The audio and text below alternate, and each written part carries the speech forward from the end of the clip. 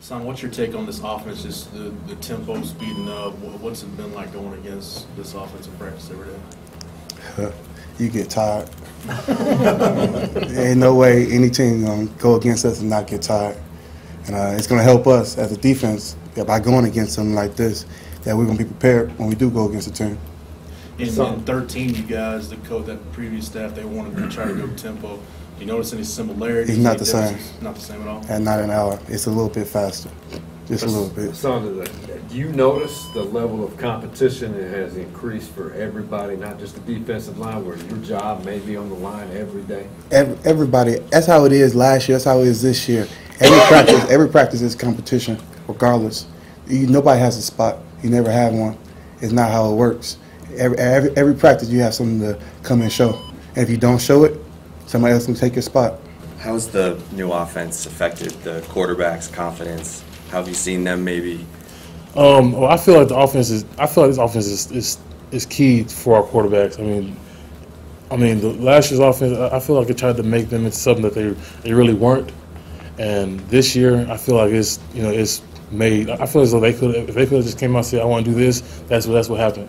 I mean, Tyrone is doing great now. Hurd is doing great. He's coming around.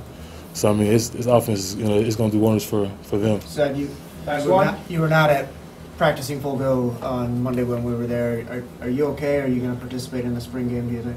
Oh yeah, I'm good. I mean, it's just like a bunch of us. We're just getting dinged up here and there, and our coaches don't want us to get too messed up, so they just kind of taper us back some, or they put us in the pit so we can just keep our cardio up or just lift. They just don't want us to hurt ourselves. I mean, there's times where I was like, all right, I'm good. I can go do this. And he's like, nah. I said, you chill back.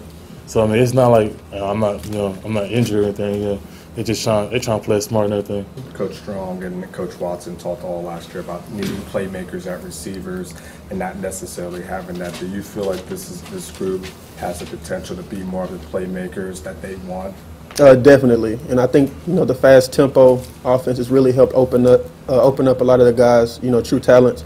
You have a lot of young guys stepping up: Lorenzo, Joe, Dorian, Petey, DJ, guys like that, just going out there and adapting to the new offense and being able to really showcase what they can do. When the ball's moving around, flying around all over the place, and it gives you more an opportunity to get the ball in your hands and make plays. I have all the confidence in the world with him and Gerard. Regardless, as a receiver, especially with this offense.